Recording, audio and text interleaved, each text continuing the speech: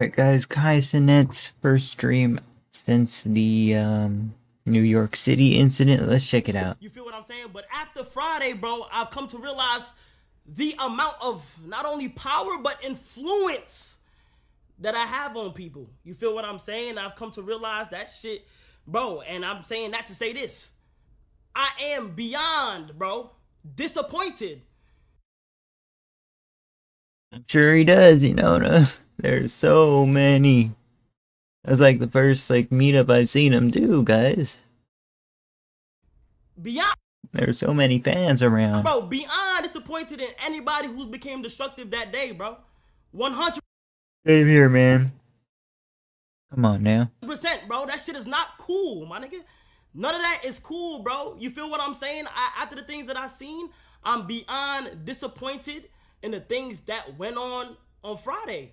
And I want people to know that none of that was my intention. You feel what I'm saying? None of that. I had good intentions for this whole thing.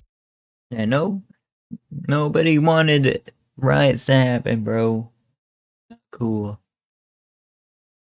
It wasn't really a riot, but I don't know, just goofing off. And none of that was my intentions, bro. Not only that, but I don't condone any of the things that went on that day. None of that is cool. I'm seeing random videos of people getting sturdy on people's cars. And I'm asking myself while I'm watching the video, why? Like, why? You feel what I'm saying? I'm over here like, why? Like, and when we do things like this, you feel what I'm saying? When we do things like this, it not only needs to be safe, but it needs to be fun. Like, anything we do like this has to be safe and fun.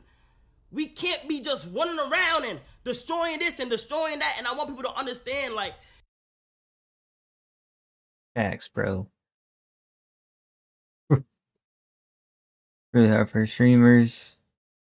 Claim accountability, says someone. Breaks the most subs in Twitch history. I didn't realize my power and influence. Oh gosh. Anyone that caused damage that day made it worse for a person they are a fan of?